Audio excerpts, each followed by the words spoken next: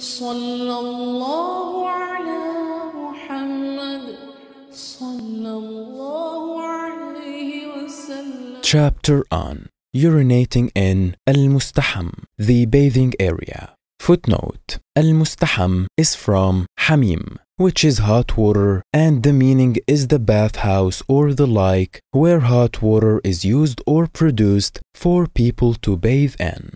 Abdullah ibn al-Mughaffal reported that the Messenger of Allah, peace be upon him, said, "Let none of you urinate in the area he bathes in, and then perform ghusl in it." This hadith is graded da'if or weak. Ahmad said, "Then perform wudu in it, for most of the whisperings of shaitan are from it."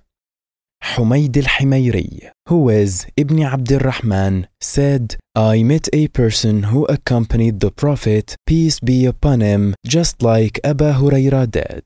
He said, the Messenger of Allah, peace be upon him, forbade one of us from coming every day, or from urinating in his bath area." This hadith is graded sahih or authentic.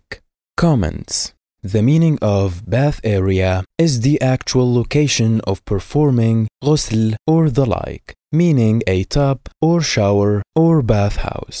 The Messenger of Allah, peace be upon him, forbade coming here daily with the intention to discourage extensive attention to beautification and vanity. Some scholars indicated that while this, in its apparent wording, applies to women as well as men, it is more stressed in the case of men, since beautification is less restricted for women than men, meaning that it is more discouraged for men to comb their hair every day than women.